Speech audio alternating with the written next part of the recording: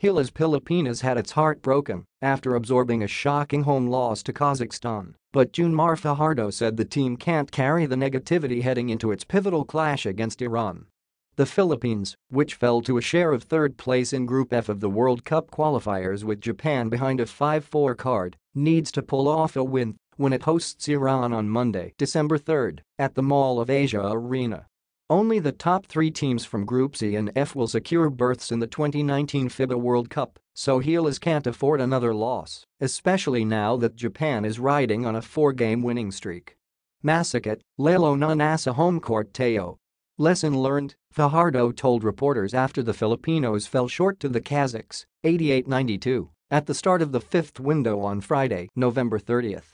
Kailangan I down nga sarili natin dahil sa pagkatalong ito. Di natin puwedeng dalhin yung sama ng loob sa game sa Monday kasi mas lalong maapektuhan tayo. After missing the entire 4th window due to a shin injury, it was supposed to be a comeback party for the PBA's reigning 4-time most valuable player. Fajardo made up for lost time and delivered 14 points, 13 rebounds and 3 steals, but the visitors' own big man stole the show.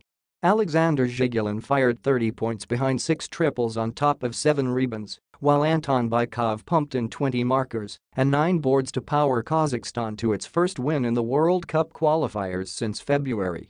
Sobrang maharap, dami nilang tres na napasak. Ayan, lesson learned pero may next game pa naman, so kailangan I redeem nga sarili naman sa Monday, Fajardo added. Kailangan nating manalo, pero di ganun kadali yun, so kailangan abuhos lahat.